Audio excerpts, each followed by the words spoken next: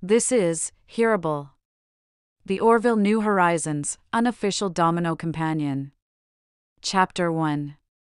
Charlie slammed her shoulder against the dark corridor of the USS Quimby. She tried to push herself upright, but the task was made more difficult with her inebriated friend draped over her shoulder. Amanda's full body weight tipped towards Charlie, pinning her against the wall. For a moment, the two young women were frozen mid-stumble, not quite standing and not yet a heap on the ground. Their current state afforded Charlie time to contemplate her next move.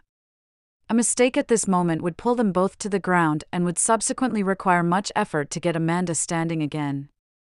Though Amanda was not much taller than Charlie, she had the body density of a star rugby player, which she was, during her academy years.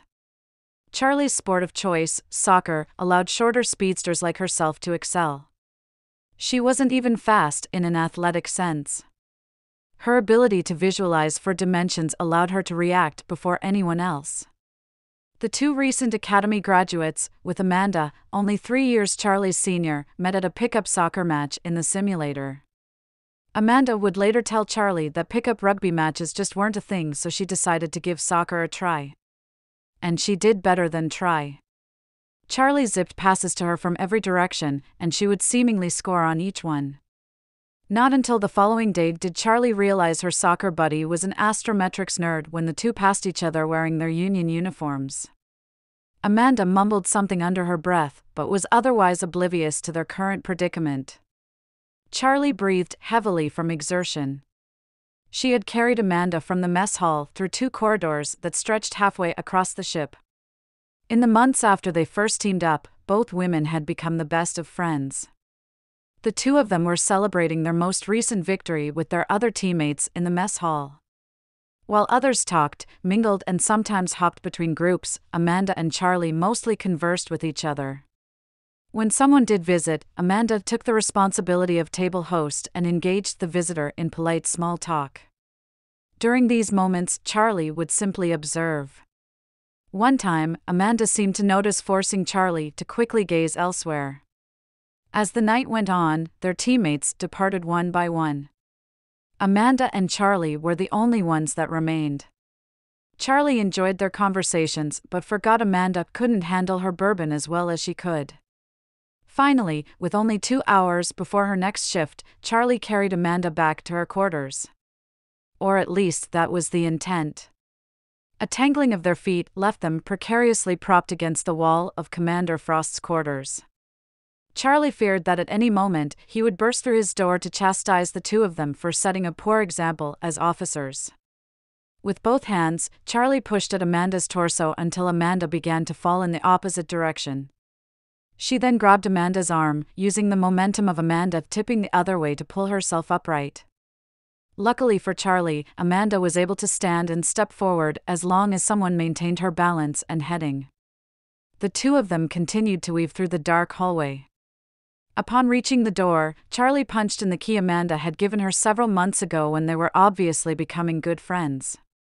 Charlie never reciprocated with a key for Amanda to her quarters.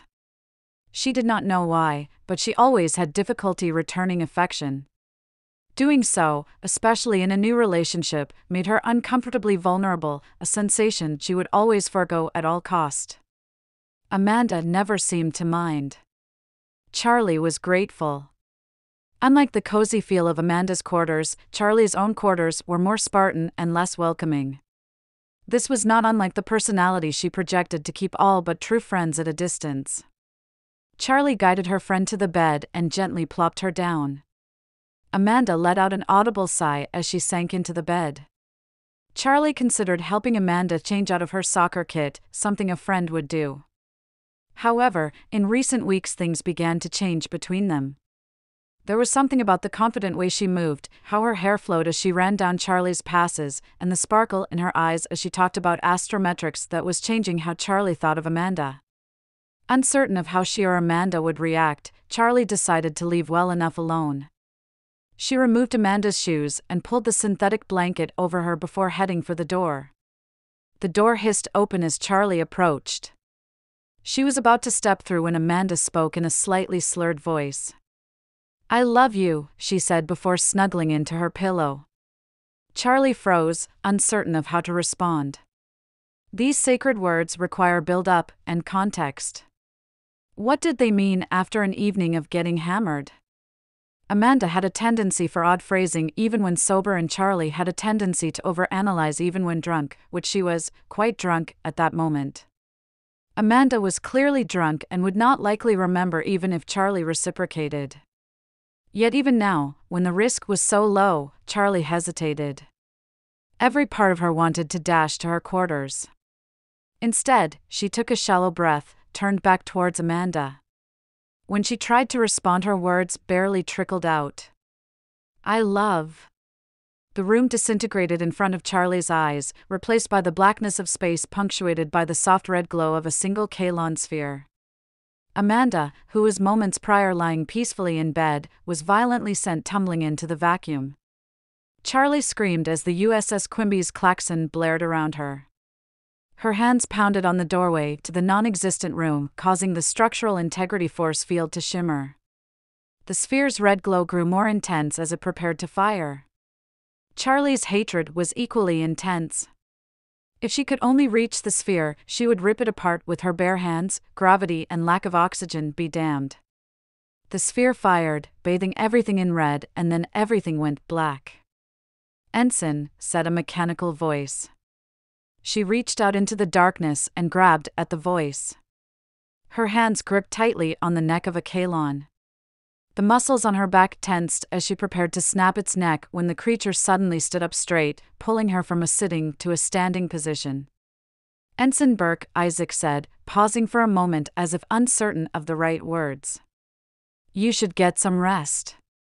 Humans are most inefficient when they fail to complete a regeneration cycle." Charlie glared at the Kalon, her eyes filled with hatred.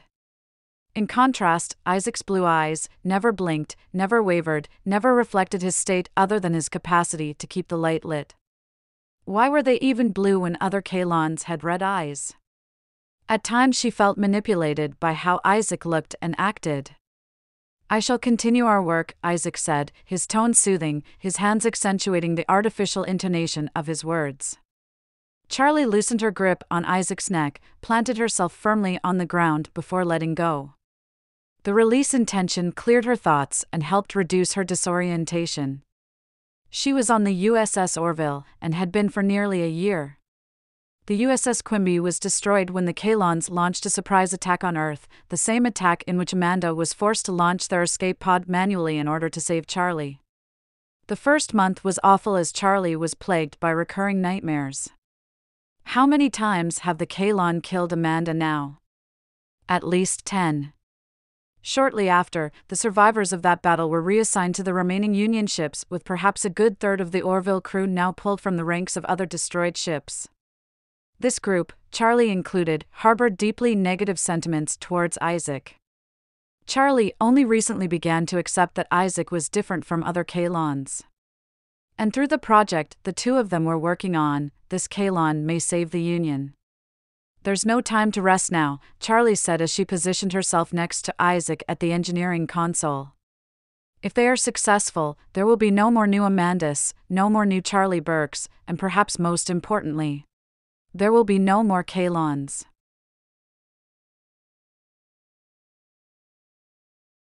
The rights to the Orville and the Orville New Horizons belong to 20th Century Studios. Hearable Audio thanks you for listening.